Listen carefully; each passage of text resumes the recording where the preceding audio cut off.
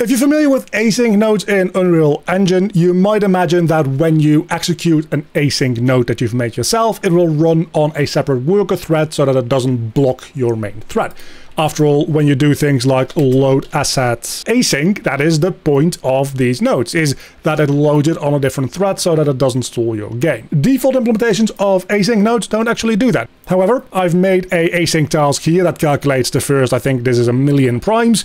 Obviously, that's something that you don't want to be doing on your main game thread because your game is going to freeze up. And with a little bit of extra C++ stuff, we can actually make this work on a different thread. What it does is when it actually calls the function for this async node, which in this case would be the calculate primes, what we do is we set that up in C++ as an async task and then run it as part of this lambda. That way it actually gets dispatched to a worker thread, meaning that you don't get stalled in your main game and it just reports back whenever it's got new information. There's a lot of setup to it, which is a bit too much for this single short to dive into, so I've got a full-length tutorial on how to set up this asynchronous worker thread kind of deal in C++ for Unreal linked to this short.